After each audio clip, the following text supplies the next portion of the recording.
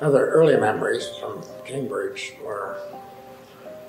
include taking on a special train to see the eclipse in 1925, I think, and also taking a special train to see an eclipse in 1926. So I saw 2 solar eclipses. They're both wintry, is my memory, and those are the days when they ran special trains to things like that. Then I saw, as an aside, the total eclipse of August 31, 1932, that time in New Hampshire. So by the time I was, whatever it is, 13 or something, I'd seen 3 total solar eclipses. And I haven't seen one since. It rained in Orono in 1963. That's the only other one I tried to go to.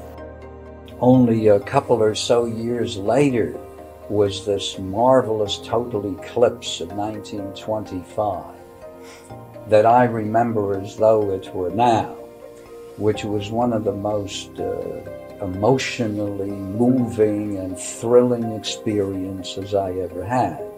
I was 11 years of age and remember how I stood at a certain place which was at a height. In other words, it was a nice clear view. It was a beautifully clear day in New York, and I remember seeing the eclipse progressing to totality with all the streamers and all of the various phenomena and the darkness and the stillness. I mean, it was just an enormous experience that has lived with me always.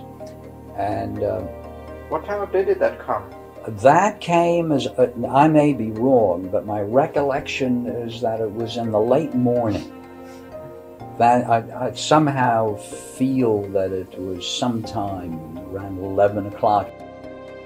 I was in chemistry until into my junior year. I almost had completed a major in chemistry, and Miss Young's introductory astronomy plus the total eclipse of January 24th, 1925 locked me into astronomy for the rest of my life.